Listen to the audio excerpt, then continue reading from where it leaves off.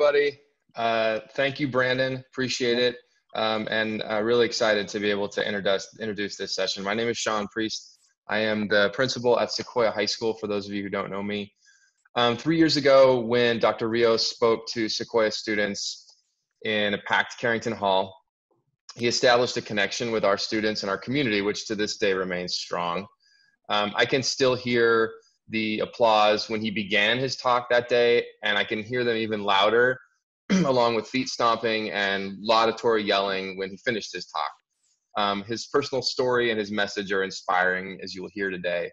I want to acknowledge Sequoia teachers Carlos Navarrete and Evelyn Valencia, who have nurtured our relationship with Dr. Rios at Sequoia over the years. I think they're both on this call. Dr. Victor Rios was born in Mexico. He immigrated to Oakland with his mother when he was 2 years old, growing up in a single-parent household. Dr. Rios lived in several Oakland neighborhoods during his youth: West Oakland, Fruitvale, Elmhurst. He grew up in some of the poorest neighborhoods in the East Bay. Growing up around drug dealers and gangs, he was forced to join a local Latino East Oakland gang when he was 12 years old for protection. And being part of a gang brought him to a life of crime, stealing cars, sometimes living in them, selling drugs, getting into fights, going in and out of juvenile detention. When Dr. Rios was 15, he and one of his best friends named Smiley, Smiley was shot and killed in Fruitvale by a rival gang, literally died in Dr. Rios's arms. And it was around this time that a teacher whom Dr. Rios called Mrs. Russ began helping and mentoring him. An Oakland police officer also gave him a break from catching a major case with severe charges. From there, Dr. Rios began changing his life from gang member to college student, enrolling at UC Berkeley and eventually earning a PhD in sociology. He began mentoring Oakland youth and working with them to get them out of the life of crime and into college. Dr. Rios has written 2 books, one of which is about growing up in Oakland called Street Life, Poverty, Gangs, and a PhD. The second book he wrote was a study on Oakland Black and Latino youth and how the local justice system and school system systematically sets up kids for a life of punishment and incarceration instead of getting out of that lifestyle. This book is called Punished: Policing the Lives of Black and Latino Youth. Today, Dr. Rios is a professor at UC Santa Barbara, and he still works with at-risk youth in the Santa Barbara area and here in Redwood City. So perhaps more inspiring to me than this story is the way that Dr. Rios has remained a part of our students' lives after that day where he blew us all away in Carrington Hall. Participants in Sequoia's Team Ascent program read Street Life each summer. And each summer, Dr. Rios makes a point to reach out personally to them, either in person or this summer, for example, via a recorded message. He's offered to get on Zoom with students and talk to them one-on-one. And the way that students respond to Dr. Rios's work, I think, affirms my deep belief that every student wants to be successful in their education. Every student wants to be successful in learning. Every human wants to be successful in learning. It's part of why we do what we do. It's our duty as educators to remove and neutralize the impediments that hold our fellow human beings back from being successful in their learning. So I have seen firsthand how Dr. Rios has awakened this desire in countless students over the years through his book, but also in the way that he talks to them. I have pictures and videos and notes from students to show you just how Dr. Rios walks this talk. I'd love to show them to you, but I'm also going to get out of the way and let him talk. So with that said, it is my deep, deep honor to introduce Dr. Victor Rios here today as part of this very important day of this week in our district's 2020 professional development series. Dr. Rios, take it away. Thank you. Thank you so much, Mr. Priest. I mean, I just can't believe it that 3 years later you have that memory. It's an honor. I'm flattered. Thank you so much. Hello, educators. Good morning. Buenos dias. I'm very honored to be here. You know, we've evolved. There's a twin pandemic, and the twin pandemic is COVID-19, and the second pandemic is global racism.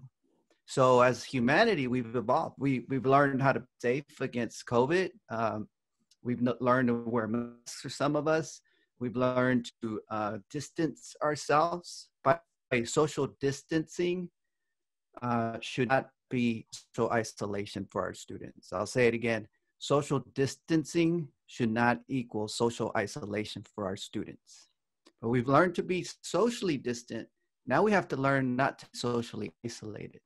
right? And that's going to be one of the big tasks I have as an educator coming into the academic year. How do I make sure that my students are not socially isolated? And we'll talk a little bit about that in a minute. So we've learned all these things as humanity, and then the other pandemic, the global racist pandemic, we've also learned to evolve.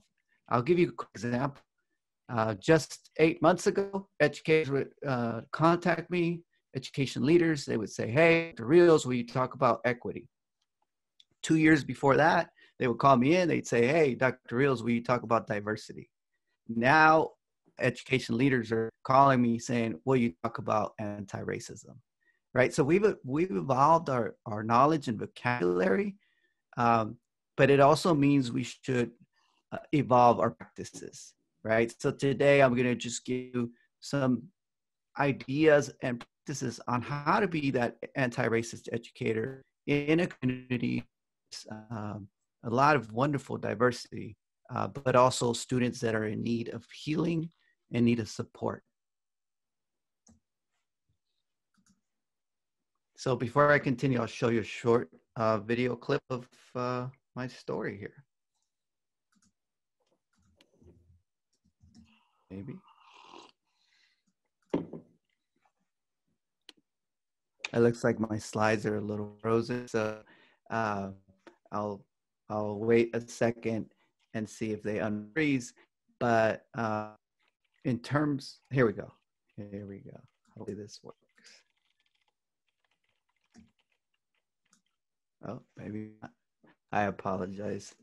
So in terms of being an anti-race educator, one of the important factors to consider is the emotional support that you provide to your students, right? To be anti-racist is to understand how within each population that has been differently, there might be different ways of feeling the education system. So I'll say it again, that within different populations that have been racialized differently, there's different ways of feeling the education system. I'll give you an example. For, say, an African-American family who may be with the history of education in our country, and this family might be low income, that parents of the children that are going to school may be a little bit disillusioned by the education system because maybe they were pushed out by education system. And so when parents are sending their kids to school, there's very little trust because already the education system has failed them as one generation, and now maybe their children are being set up to be failed by the system. So the legitimacy of our education system is compromised for racialized populations. That's what I mean by how we feel differently based on race, even though, race is not real in the sense that you can't just generalize that one group experiences everything the same. At the same time, there's patterns in our society that show that certain groups get it differently. So for example, in California, most of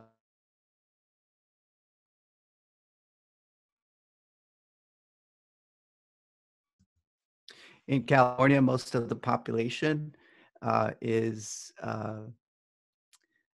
that is disciplined, that is kicked out of school, right? Disproportionately is African American, and then followed by Latino, and then followed by some Southeast Asian populations and some Pacific Islander populations, right? That these populations are disproportionately affected by school discipline.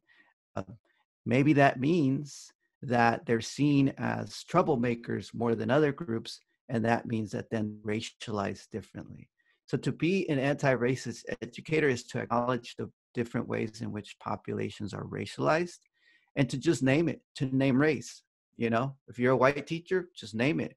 If you're a teacher that doesn't have experience connecting with other students, regardless of your race, naming that this is a population I need to learn more about. That's step one. Okay, let me check to see if we're able to play these slides now, okay?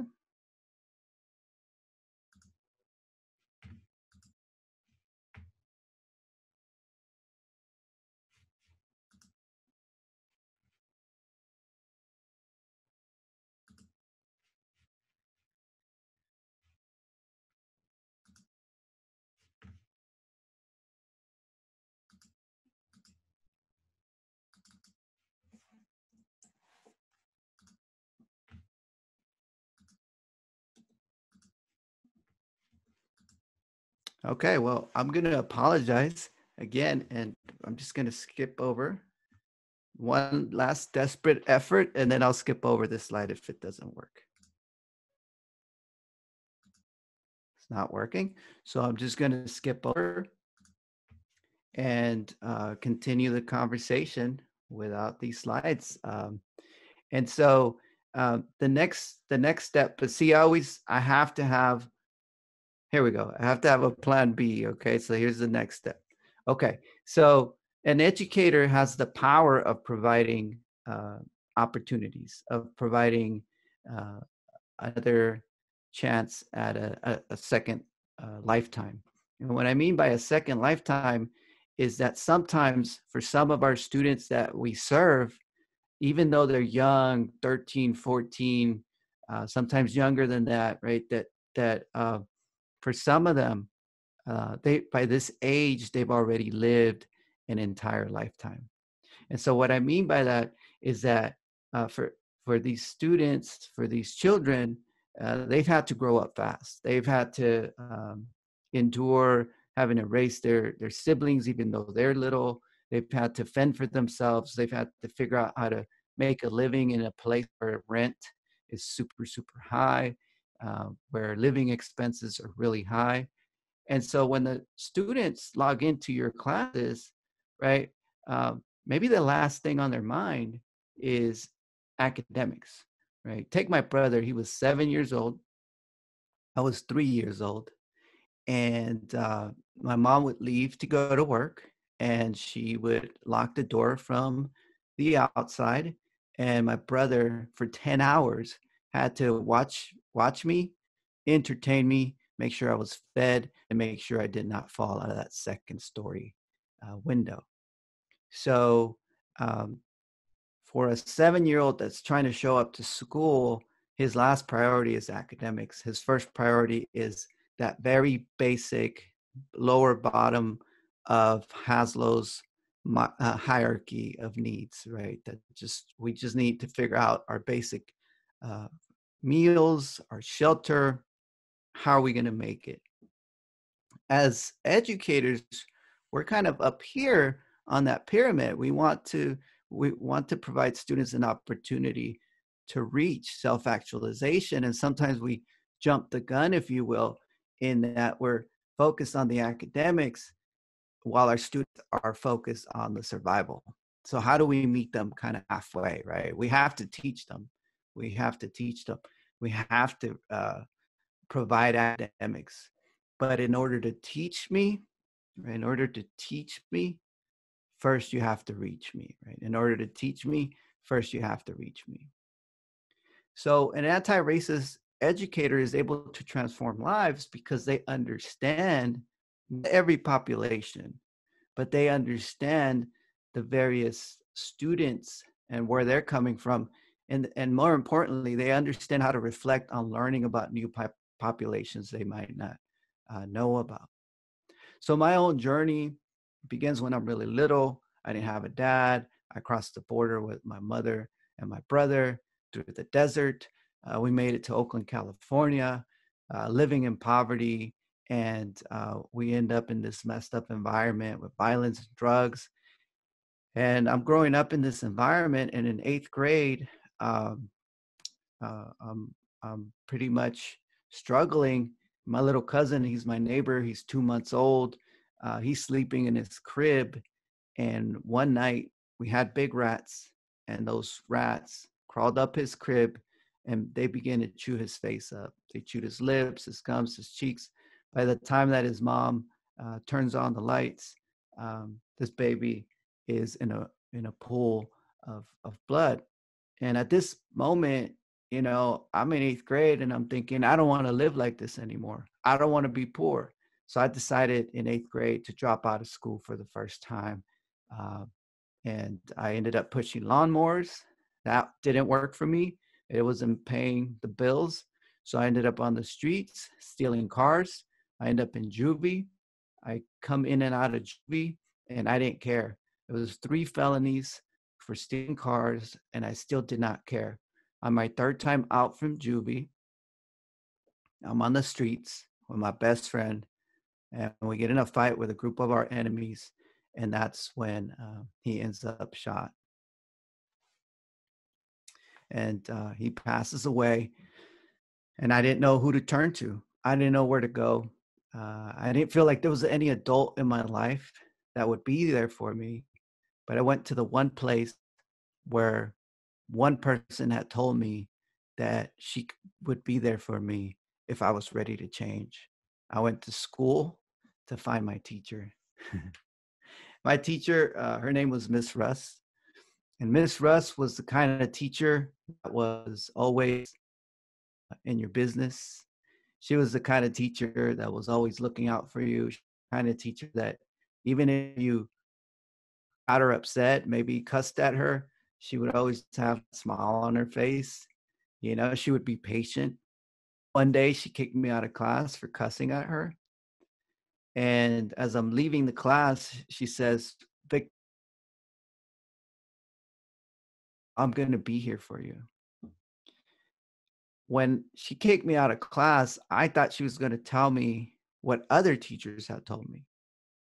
I thought she was going to say, um, don't let the doorknob hit you on the what on the way out. But indeed, what she said was, I'll give you a second chance. And I remember that moment. So walking down the hallway, I get back to school after my best friend gets killed. And she comes out, she knows what happened. So she's checking up on me, asking me if I'm okay. And I'm trying to be a tough guy.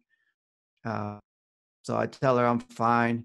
She taps me on the shoulder. And right when this teacher tapped me on my shoulder, all my pain, all my fear, all my anger began to grow. And I began to cry like a little kid in front of the whole school.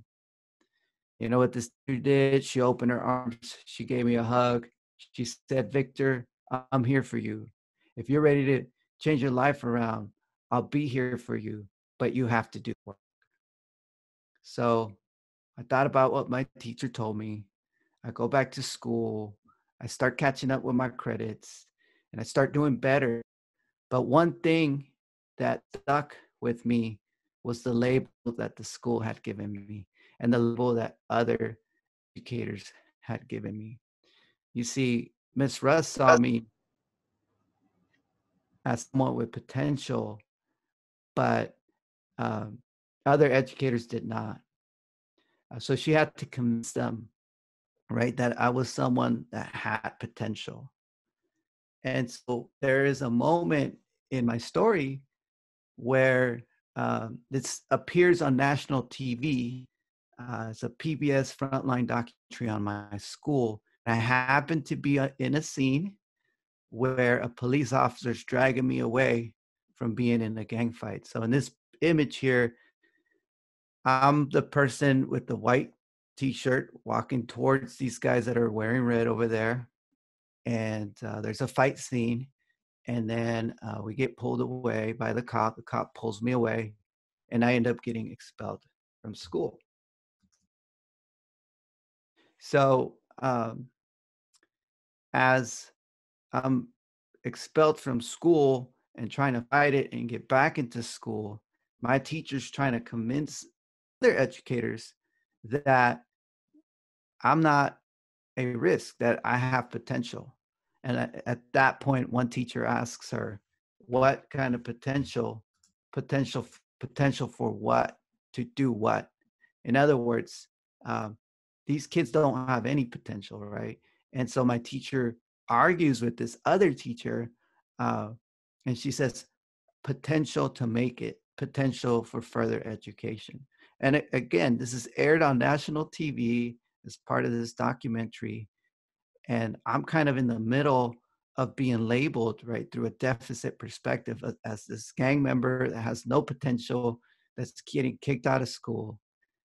And 20 years later, right, this teacher, Miss Russ, that believed that I could make it, ends up having her last laugh because she ends up being able to prove that if you put your heart into students, even if they're caught up in this crazy background and being victims of their environment, that they could make it, right? But it has to have uh, a perspective that's beyond the deficit model. So we have to flip the deficit model. That's important as educators. And I'll give some examples in a minute here. So after I start to change my life around, I start to reflect on what would it would mean for me to go to college, what it would mean for me to start working with young people like those in this image. And I start to think about how my teacher, 20 plus years ago, saw kids like me and kids like this on the screen as having potential, as having promise. So here you see a group of kids. It's a school day. This 14-year-old has a gin bottle in his hand. And of course, as schools, as society, we might see them as having risk, as being at risk. But that in itself is a deficit perspective, right? And I'm just going to say it, right? That a deficit perspective is a racist perspective when it comes to labeling kids of color, right? That when you create a label or perpetuate a label that is negative, that is deficit, you're perpetuating racism. So this idea of risk labels individuals, and they could never really break that label unless they get a lot of support and help to break it. So instead of risk, I propose that we create other terms, in this case, at promise. And finally, actually last year in April, Governor Newsom, after some legislation signed into law, that in education code, we no longer use the word at risk. It's the at promise bill. That's what it's known as. But it took 20 years of advocacy. And then prior to that, there were teachers like Miss Russ, like my teacher, trying to change the way we label kids. So I want you to think about, I'm going to take a little pause here, and I want you to think about ways in which, there's other deficit labels for students in your experience. What are other labels that are deficit based that are out there? And I'll check the comments. I'm going to take a quick little break here. So if you can, in the comments, just put in there what labels are out there that are deficit beyond at risk. What are some other labels used on students? All right, I'll check the comments real quick here.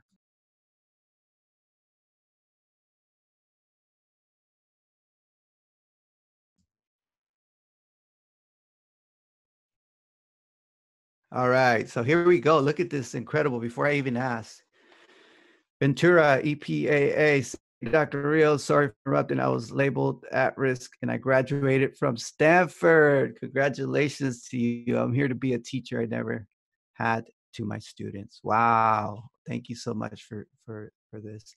Lazy is another deficit. Achievement gap instead of opportunity gap. Low achieving. Subgroup. Defiant. High risk. Underperformant. Oh, wow. People, Carol Ann Coleman, people still use the word retarded. That's not good. Parents are not educated. Deficit language. English learner versus multilingual. Yeah, underrepresented, lower achieving.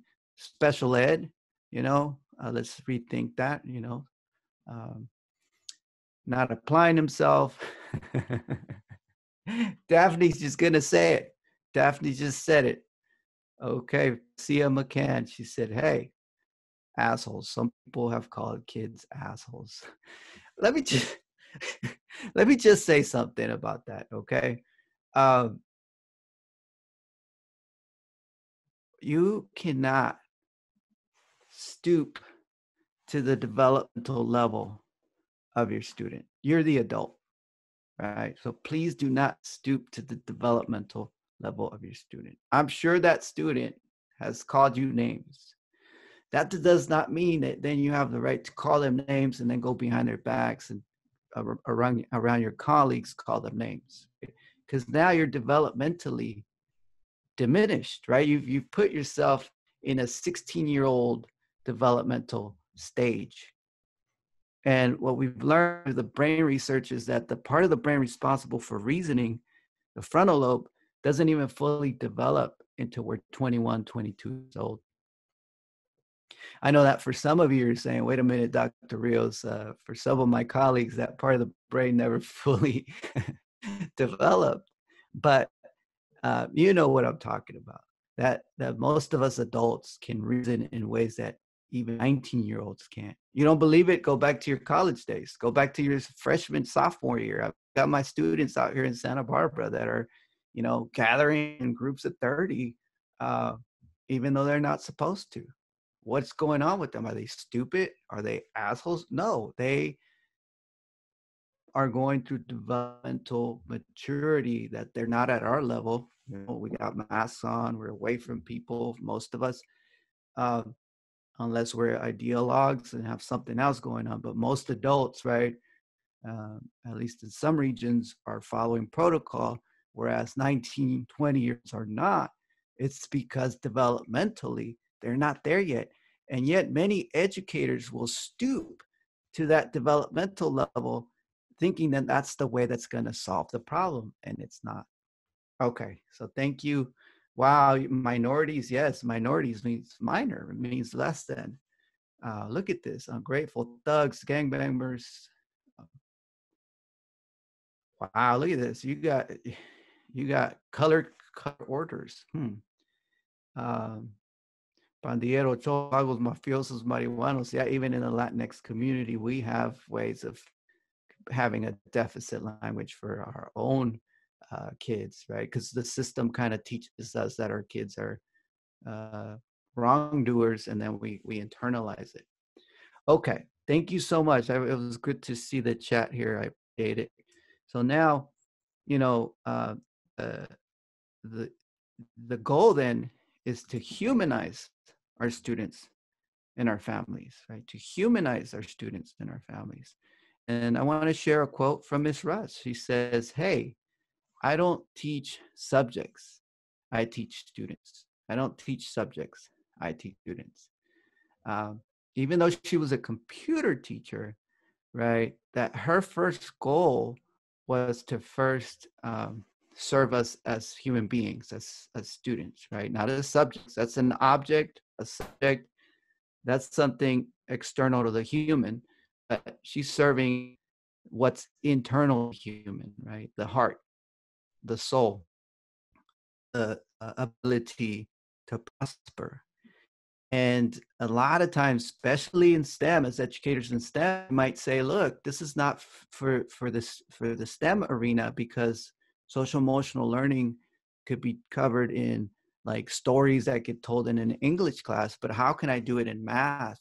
And my response is always, "Well, let's walk through a few modules where we show in one study in middle school." I was able to test to see teachers that spent 12 minutes on SEL activities, like getting to know their kids, team building, having the kids move around, and now through virtual learning, connecting with them in ways where they're also moving around. They're also simple getting to know you activities and simple expressing emotion activities, like one that we do now on remote learning is simple. It's a rose and a thorn. What was your rose for the week?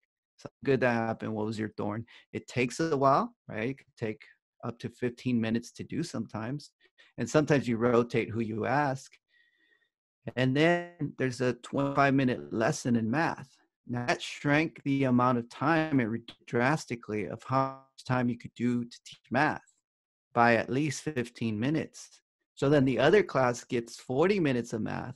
And then we go and we check the math test scores soon after, and we find that there's a small increase in test scores for the kids that got less math but more SEL. I'll say it again, that in one of our pilot studies, the kids that got less math, more SEL, were able to capture, internalize more of the math lesson, even though it was shorter than the kids that got the full 40 minutes of math.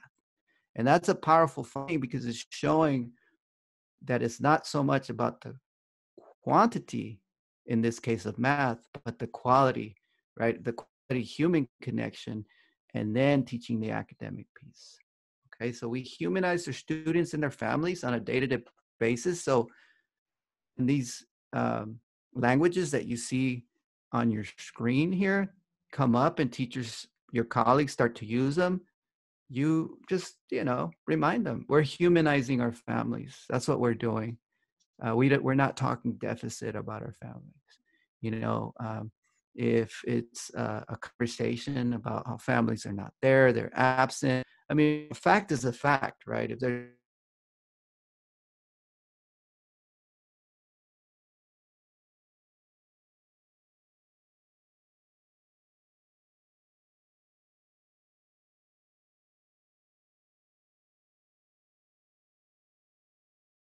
a family that's not there, oh, this is a fact, the family's not there, what can we do to support this child? So because of someone like you, an educator, I found a key. So I want you to tell me also in the comments, what key do you think uh, my teacher helped me find with her support and with her sending me off? Eventually, she sent me off to college. What key do you think my teacher helped me find? And as you type that, love, trust, yes, the key to potential, hope, believing in yourself, to have worth and value, confidence that I'm valuable, empathy, to believe in myself, encouragement and confidence, a different life, a door to greatness, support, authentic caring. Wow, look at that.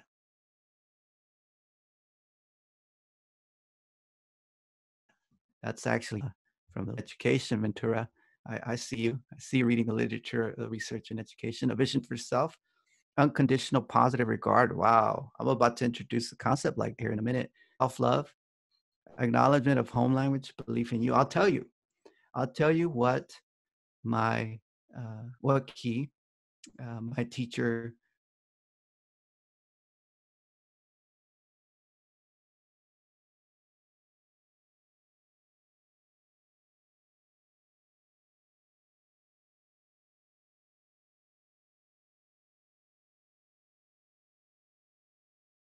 provided me with her unconditional system, because she confronted teachers like that, where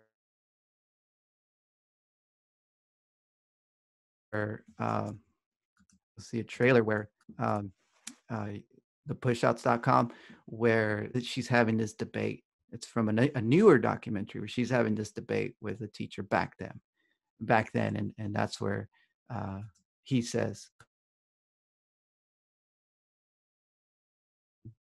so we have to view success of students of color as central to our own teaching success. And again, we're naming it, right? We can't be colorblind. We can't be like, oh, I just teach all students, I don't see color, and I teach them equally. Because what happens, um, I thank you for telling me about the freezing. I'll repeat some of what I'm saying because I think folks are seeing a little bit of freezing here. Uh, so thank you for telling me. I appreciate the comments. I'm reading them, and I'll repeat the points I'm making because I'm seeing a little bit lag in the system. But thanks for telling me. Keep telling me if you're having a hard time, and I'll make sure to repeat. So, what really is important is to embrace a perspective that names race that's acknowledges race. It says, look, maybe I'm the same as these students. Maybe I'm different. Maybe I'm the same as some of my students, but not others. How can I bridge that gap between me and them, right? And that's what it means to be an anti-racist educator, that we acknowledge uh, the what's going on with our students. Okay, so I just got a message. You can't see my screen. Is that Brendan? Do you do a thumbs up or thumbs down? Thumbs up. Do you see my screen, Brendan? Yeah, you see it. Okay, good. All right, thank you all for your feedback. Okay, thank you. So, but all to say that when you provide students an opportunity based on their background, based on how they've been racialized in our society, and acknowledge that. Like, another thing my teacher would do is, she knew she was white, right? You saw her picture. and she knew I was a brown student. So what did she do? She acknowledged it. She named it. She said, look, Victor, I know you probably feel like you can't relate to me sometimes. And I was just trying to be polite. So I was like, yeah. And she went to the university, to UC Berkeley down the street, and she brought some Mexican-American Chicano students to come and mentor me. And they were the ones that helped me apply to college. And then they were the ones that helped me really get situated for opportunity. I'm going to turn my video off for a little bit, folks, but you'll hear my audio, okay? And then maybe that'll fix some of the glitching I'll try it for a few minutes. Okay. So thumbs up if you can hear me. Thumbs up. Brandon, thumbs up. Okay, good. I'll be back on that screen. I just want to make sure that, you're able to, at the very least, hear my presentation. Okay. So I go on to apply to college. I graduate from college with this encouragement from my teacher. And then I end up going to UC Berkeley to get a PhD. It took 4.5 years. It was a lot of hard work, but with the support of my mentors and still being in contact with my teacher, I ended up graduating. In the year 2005, I became Dr. Victor Rios. And so the key that my teacher gave me was this key to opportunity. I eventually, I actually graduated Sunday, a Sunday from UC Berkeley. On a Monday, I'm at the bank asking for a home loan. So I get to the bank, I ask for a home loan. I couldn't believe that they actually gave me a home loan.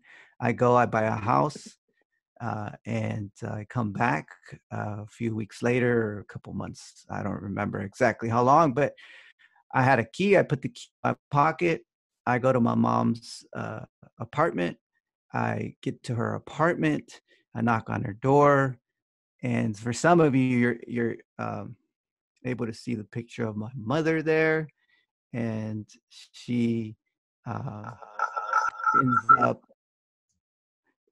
up opening the door. I give her the key, and she says, I said to her, Mom, I'm sorry you had to wait 30 years for this, but here is the key to a proper place to live. So again, educators, it's very crucial to think about the way in which sometimes, you have the power, or oftentimes you have the power to transform lives. That as an educator, you are able to make a difference in the life of students in ways that not many other people can. That what happens is that our students are often left behind by many systems, right, including a system of inequality, class inequality, race inequality, gender inequality, and they come into you, into your classroom, into your education system, wanting support, craving support, and that's what we need to bring to them. The other component that we use in being an anti-racist educator is to use data to reflect on race and racism.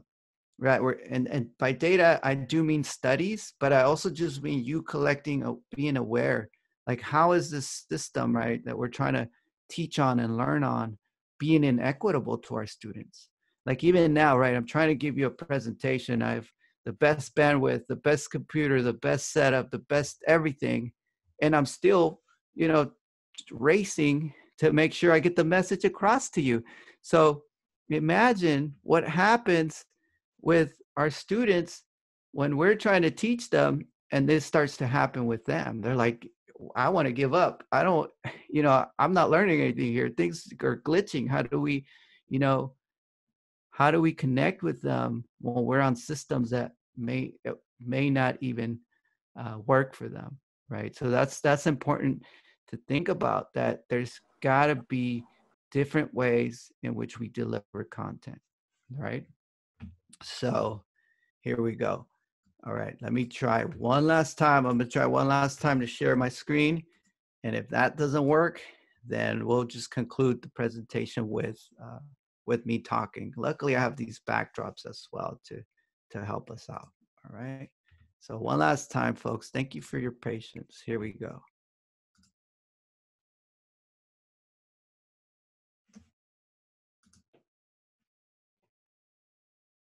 Okay, let's see.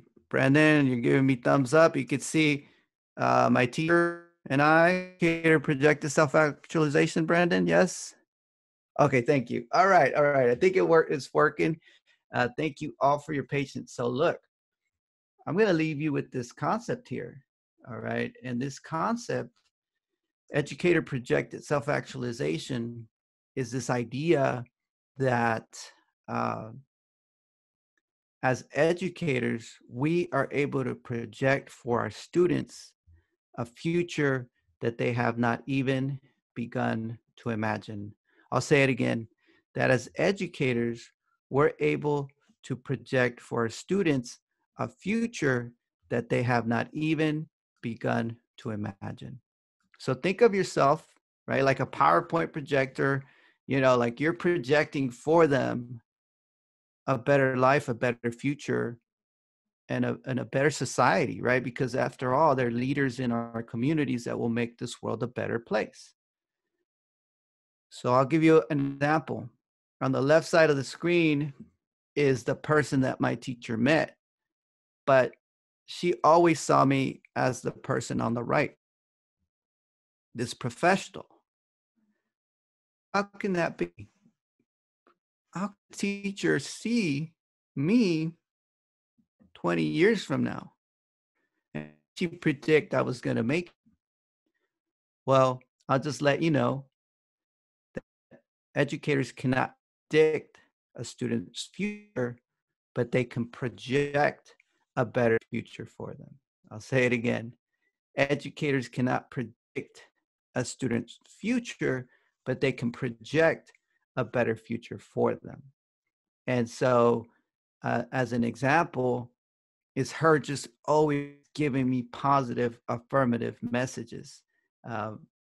One very concrete example is when she says, Victor, I'm you, I know you're going to college, and I know one day you will meet presidents. And I was like, Miss President, you're crazy.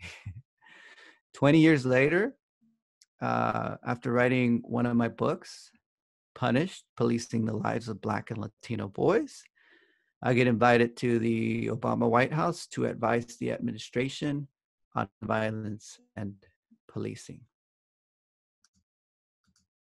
Brandon, can you see that screen at all? Yeah, you see a sign? Okay, thank you. And so I get to the Obama White House, and I was nervous. This kid from the streets of Oakland, and hey, look at this, Steven saying, hey, he's been teaching 25 years, was a former OPD. He just messaged me over here. He wants to know if he was one of the officers that into me.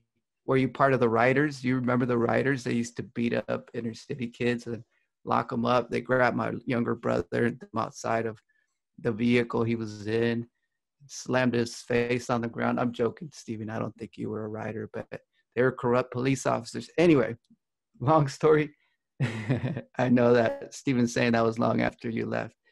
But long story short is I go advise the Obama administration on gun violence and police, but I couldn't believe this kid from Oakland is at the White House at the Eisenhower building talking to the Obama administration. And eventually I even got to meet President Obama and got invited to this little gathering in front of the White House lawn.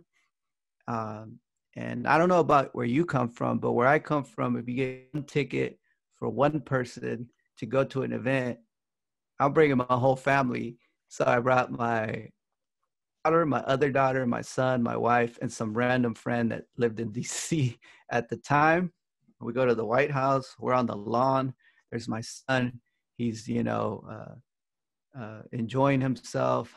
There's a bunch of Congress people there. And all of a sudden, President Obama comes out and we get to meet him. And he comes up to me and my son.